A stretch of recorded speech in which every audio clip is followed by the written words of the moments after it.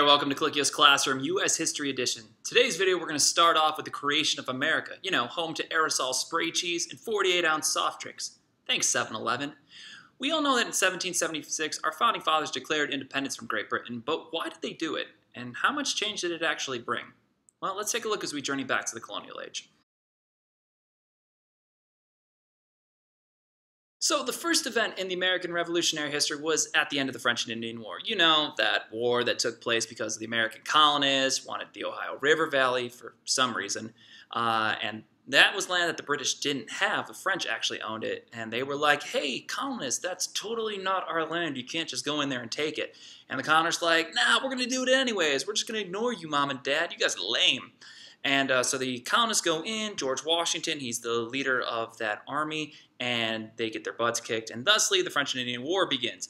Jump to the end. Eventually, the English do win the war, but it comes at a great cost, and we're going to be under some huge debt because of that. Now, before we talk about the debt, you have to remember that the colonists formed together to gain an alliance with the Iroquois tribe of New York in Albany. This was known as the Albany Plan of Union, and it's really important to look at this as the first grouping together of American colonies without the British. Now, they weren't trying to declare independence from the British, and they weren't against the British. They were just trying to gain support for their fight against the French. Okay, let's jump to 1764. Now, the war ends, Treaty of Paris, France loses the Ohio River Valley, and pretty much most of Canada.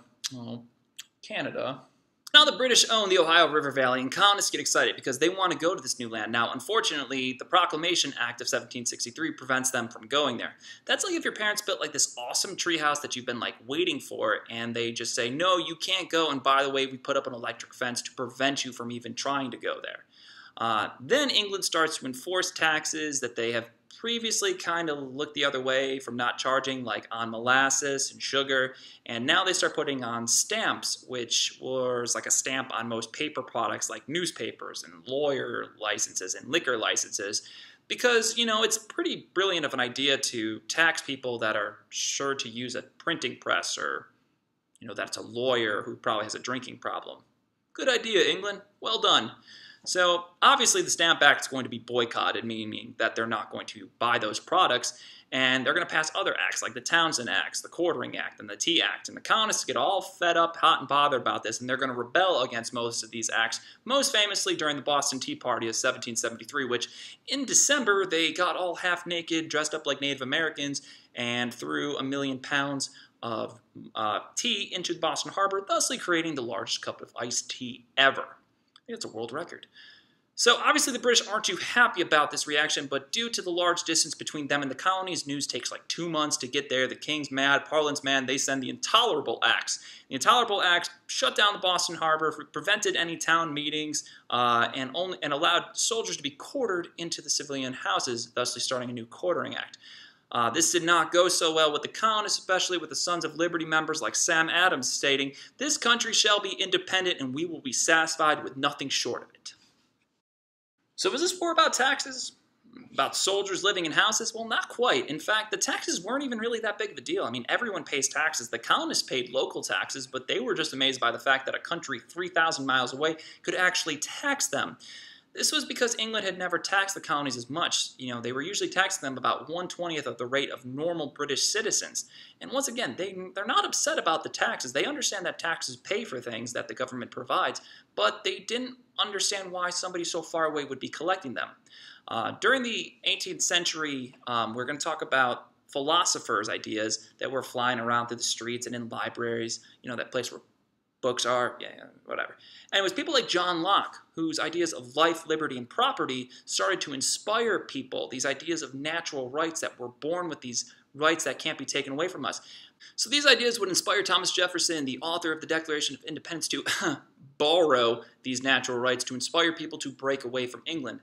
Jefferson also writes that all men are created equal, that they are endowed by their Creator to certain unalienable rights, meaning that no government can take these rights away, and these are the ideas of life, liberty, and the pursuit of happiness, starring Will Smith and his son, the Karate Kid. So, mixed together unfair taxation, a little bit of prevention of natural rights, you throw in a massacre of 6 people in Boston, and boom, you got the American Revolution. April 19th, 1775, it's seen as the official start of the Revolutionary War because it's the first battle, Lexington and Concord. However, it can be said that the first active revolution actually occurred in 1774 at the First Continental Congress when 12 delegates met from 12 states.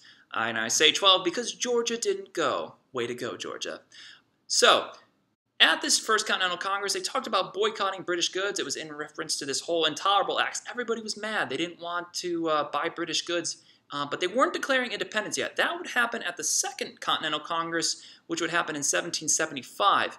And we sort of it takes like a year for them to actually get on board with this idea of independence, where in July 2nd they declare independence, and on the July 4th they sign the Declaration of Independence, and today we celebrate the 4th of July, which is kind of silly if you think about it, because we didn't win it until 1781 when George Washington single-handedly defeated the entire British army at Yorktown, or had help from the French and Spanish, probably the latter. The war officially ends in 1783 with the Treaty of Paris, in which the USA was declared an independent country that Britain had to recognize and now owned all land east of the Mississippi River. Unfortunately, that's the reason we have Ohio. Ugh. So where does this leave the country now, this new United States of America? 60% of the country did not want to have independence, and a lot of the African Americans that were expecting to have freedom and equality after the war because they fought for the Continental Army didn't receive it. Neither did the women. Suffice to say, that's totally not what happened, and it's all loyalists who were loyal to the king received their property back after the war, despite being blatantly against the independence movement. But it's probably because they were white that they got their property back. Now let's take into consideration African slaves who fought in the Continental Army, who were wounded in the Continental Army, fighting for this patriotism. They had to be returned to their masters. Like, how messed up is that? And let's talk about the women. We had women like Deborah Sampson who pulled a Mulan-style charade so that she could fight in the war, and when she's done, she's still seen as inferior to men. Okay? Despite what Abigail Adams says in her letters to her husband, John Adams, remember the ladies and be more favorable to them than your ancestors. Which is still unfortunately true today, considering, yes, women can vote and women can own property, but they still only make 78 cents to every man's dollar. Yikes.